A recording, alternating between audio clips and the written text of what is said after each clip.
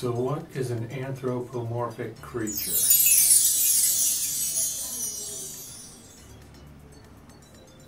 Come here, you. Come over here. Get out of here. An anthropomorphic creature is when you take the characteristics of a human and apply them to something that is not a human. That's basically all it is. This is something you've seen a million times. You might not have heard of that word before, though. It's a long word, anthropomorphic. Anthro part just means human, morph just means to change. So change it into a human. So you could see this is a common example, like Daffy Duck. It kind of looks like a duck, you know, but like the duck stands upright, it talks like a human. The feathers have been kind of morphed into fingers. The feet are bigger than they would be, you know, it's just kind of like a hybrid, a cross. So this is what I'm going to ask you to do, is synthesize a creature with the proportions of a human. So we'll learn a couple things as we go. We're going to try to get started on learning how to draw a human, okay? But it kind of lets you off the hook if you can make it into something that's made up, like a make-believe thing, because it doesn't have to be perfect, and it might be a little more fun. I think it'll be more fun. So anthropomorphism one more time, just so you know, it's just giving animals or things or creatures human characteristics. That's all, okay? So if I ask you to synthesize something, I'm asking you to make something. So if you combine a few ideas together and yield something new, you know, you make something new out of, it's like a recipe, you know, you grab a few things, you put it together and you made something. Okay, that's what I'm asking you to do. I'm not asking you to copy something, although that's a good exercise. I'm not downing it, but that's not what I want you to do. So please don't give me something that you copy. I want you to make it up yourself. I'm not going to be harsh or critical on your work. I'm going to love your work, whatever you do, if you really try. So just follow the directions. The process is this. Choose a creature. I'm going to do a rabbit. Okay? You could do a dragon or a fish, whatever you choose. Okay? I don't have to list every creature or animal, unicorn, whatever. As long as it's kind of like an animal. Okay? And then choose a job or a career or a human role, like a teacher, for instance, or you know, I'm going to do, like, if I say an example, like a rat and a garbage man. Like, you got to think about it. Maybe think a little deeper. You're like, would a peacock garbage man be the same kind of character I want, or like, you know, a rat diplomat? It's like, what's the right animal for like what you want to do? Whatever you do is fine, but like there's more levels to this than might meet the eye at first. It's like, I think a rat garbage man is really good. Or if you do like a role reversal, think of something that's really fancy. I don't know what a really like a poodle as a garbage man. That might be funnier. I don't know. Or it might be cooler. It's like I could just see the poodles, you know, getting his beautiful white hair all dirty, picking up garbage or whatever. But you could turn it into something bigger. You could create a whole series out of this. You could create a comic strip or a comic book or a cartoon, illustrated children's book or anything. You know, so this could turn into something really cool. So you made a choice. So the rat garbage man. I'm going to be doing a rabbit astronaut. But gather some references. You only have two things to synthesize. The role or the career and the animal. So I want to get a bunch of pictures of rabbits together, just something to look at. I'm not doing, again, I'm not copying them exactly, but I don't have perfectly in my mind. I know what a rabbit looks like and I could draw one, but it wouldn't be quite the same if I really need to get something just so. So it's not cheating. All artists do this. They use references. They shoot photography for their own reference, or they gather reference pictures on the internet. You can just do a Google image search. I put them together into a document for my convenience, just so I can print it out and just have it at my desk rather than having to keep looking at the computer so much. You know, you just have it open on your computer though if you want. So get some reference images together. That's step 2. Step 3, is draw your character according to this 8 heads scheme that I'm going to give you. This isn't something I'm making up. Like, all artists know about this, our teachers teach this. It's usually 7 heads, but we're doing 8 because the math is easier. An 8 head character is more like a heroic figure, like a superhero, like Superman or something like that. It's usually a little taller, bigger, more muscular, but you can adapt this however you want. You know, if you want to have like a skinny, short character, and for some reason the body looks different, go ahead and do that. But try to follow this and understand what I'm trying to show you as far as size relationship and ratio. This is this big compared to this, etc., etc. So I'm going to show you how to start laying it out. I'm going to get all of my stuff out. I need a ruler, a pencil, and eraser, which I already have. I'm going to try to finish this in color. I'm going to use colored pencils, but I don't know if I have enough. I'm going to look around for some more, whatever you have around. If you don't have anything to color it in with, at least give me like a really nice clean pencil drawing, shade it, or you could use pen. That's a nice way to do it. But use whatever you have, but the minimum is a nice, clean, finished pencil drawing, all right? All right, I've got together everything that I need to do this job. Now, I want you to let yourself relax and not worry too much. And let's not miss what we're trying to learn here. I'm trying to give you something fun to do, gives you a lot of leeway for creativity. Remember, I don't want you to copy an existing drawing, make up your own, even if you don't think it's as good. Let's start somewhere. I think it'll be very good. My reference images, this might just be up on your computer screen, but I printed them out. I have a printer here, luckily. So I have an astronaut, a couple different views. Of course, I'm going to make a lot of this stuff up, but this is helpful. And then I have a rabbit. I have Peter Rabbit here from the movie, which I never saw, but I came across it in my search. It's like it's already anthropomorphized. I don't want to copy that outright, but I thought they did a really good job on it, keeping him like really looking like a rabbit, but it's kind of a human at the same time. Nice job by the artists.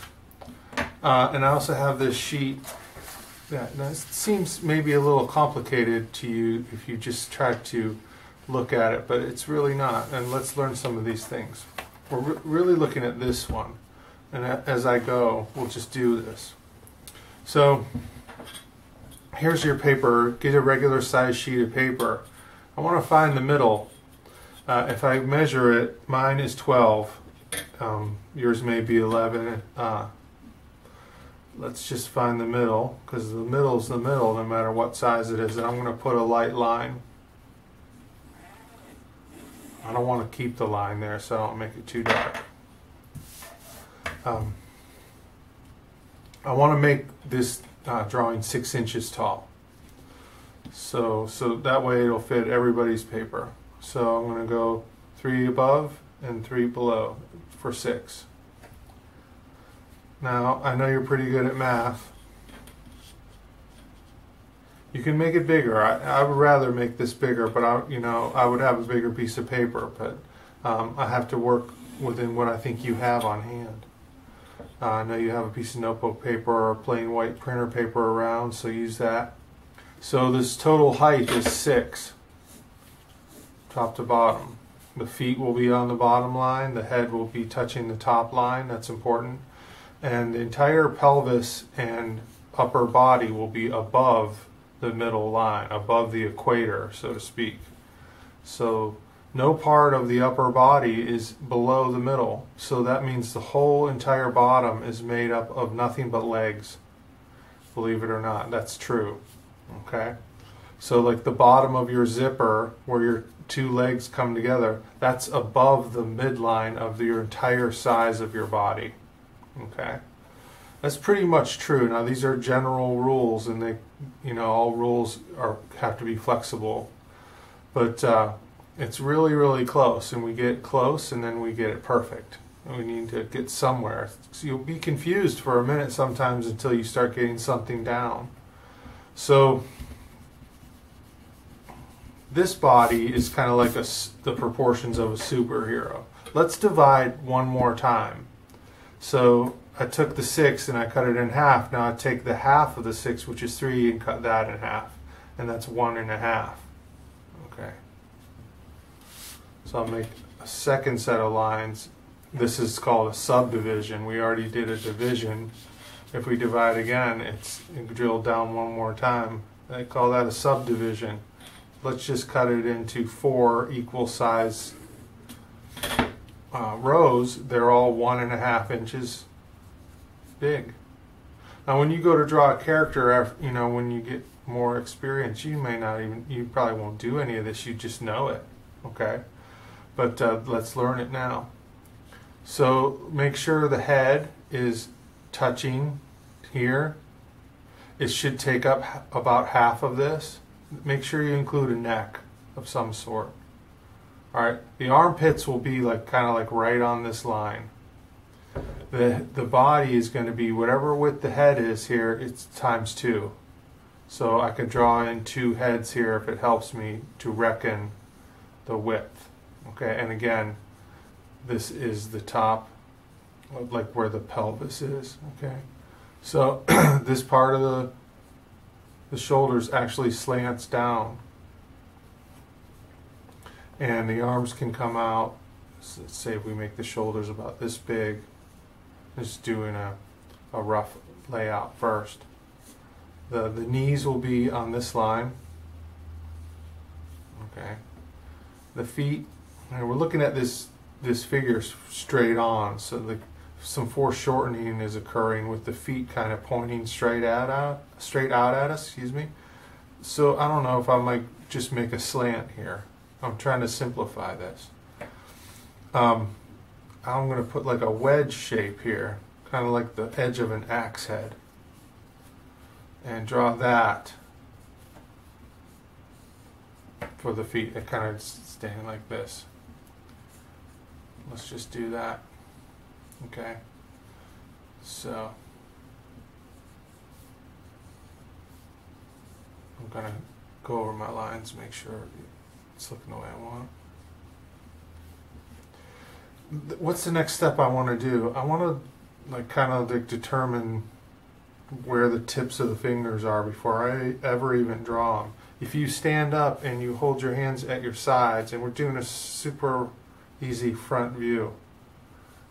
If you do this and you want to do more, you want to challenge yourself more, do a different pose. There's a bunch of them on this other sheet, basic poses, or make up your own. Have your brother or sister pose for you and draw. But if the hands come down to here, I know that's where they are. And the hand is about equal to the size of the head. You can put your hand up to your face, smack yourself in the face. Don't really, but it's about the same size as your face. It's slightly smaller than your head, so that's about how big I'll make the hand. If I go like this, the shoulder, and then make like a shape like this,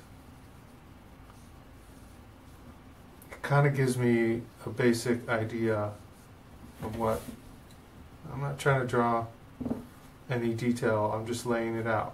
It's like the shoulder comes down, this is the shoulder muscle, then there's like a bicep, and then you have your forearm here. Something like this. I'm not really interested in that because this is going to have a costume and stuff, you know, it's going to have clothes on, it's going to have like astronaut suit. I don't want to make this too small. This is kind of going to be here. That's pretty good. Make sure my overlapping is correct. The chest comes out in front of the arms in this case. Alright. So the feet and the hands are roughly the same size as the head. The knees are 1/4 of the way up. The crotch, or the wherever we call it, is about halfway up. The armpits are 3/4 of the way up, and then the last quarter all the way up to the top is the top of the head. And there we have the basic proportions of the figure. I'm going to use this to create my drawing on top of this. I'm not sure about this part right here, but I'll do a little more. We'll come back. Because I have the underdrawing correct, I can draw over it using my reference character that has the characteristics, in this case, of a rabbit mixed with a human. I'm going to work on this a little bit more. I really not super happy with this, but I think I did show how to go about setting up with the correct proportion, and I want you to practice this. So like I just move, if I want this arm to move, nothing's changed in the length of an arm. I can just take this length here, this would be where the elbow is, and just swing this up. If he's waving at us, the elbow is going to bend here. It's still the same, like the head size, the upper arm and the lower arm are all about equal in size. So this head and this forearm should definitely be about the same. Take this and change. And it's just saying, if you have a, yeah, that's better. If you have a forearm that's like 3 times longer than the head, you need to assess that. And like, this is the rule. This is probably going to go more like this. And he may be wearing like space gloves, but it's in like the shape of a paw instead of a hand. I'm trying to decide. I want him to look kind of more like a more serious rabbit astronaut. He's looking for planet Carrot or whatever he's doing. But I'm not trying to make him look too silly, so I have to make these kind of decisions. Do I want him to be funny, serious? I don't know how serious astronaut rabbit can be, but it's all about the aesthetic you're looking for. I think I'm going to change his head. I'm going to work on this a little bit more, but so I'm asking you to lay out like a very light underdrawing, then create your character over top of it, and then color it in. Fix it all up, color it in, and submit it. I can't wait to see it.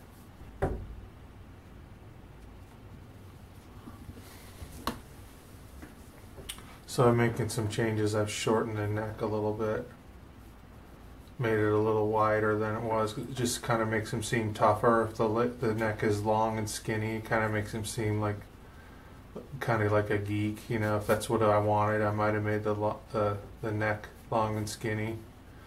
I think this makes him look a little more like a, you know, tough, a little bit tougher. I'm going to go in and, you know, work on each part until I'm happy. And, you know, it might be a bit of a struggle, but I'm going to do it. Let's see, maybe some kind of hoses or something, the air supply coming through, like I saw in my reference there. Yeah, I don't like it right there. I think I have it come over this way. I changed the helmet a little bit. I'm kind of make it a little more elaborate. Take away things that I don't need with the eraser. When you're drawing something round, you have to decide if the arc is going up or down. I had the arc on his stomach like going up this way, but that wasn't correct. It depends on where your eye level is. It's either going to be a smile or a frown. Like here on the cuff of the pants, it's a smile. Okay. I don't see any going the other way. This way.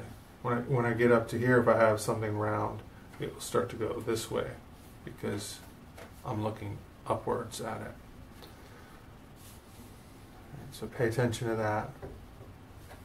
Think about the three-dimensional quality of whatever you're drawing. Maybe another tube coming again through there. Alright, I'm gonna clean this up, make some changes, maybe like get it really nice and color it in. I'll show you when I'm done.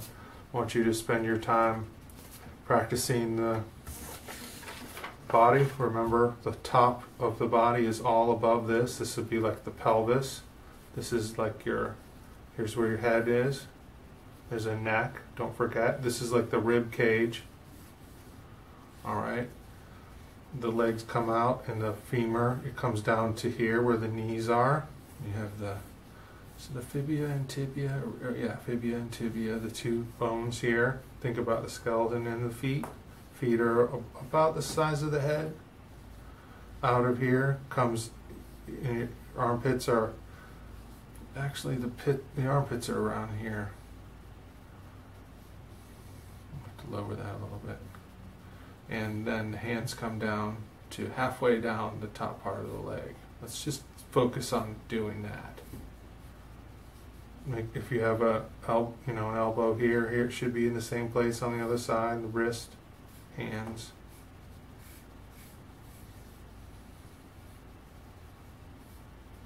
It's actually closer there.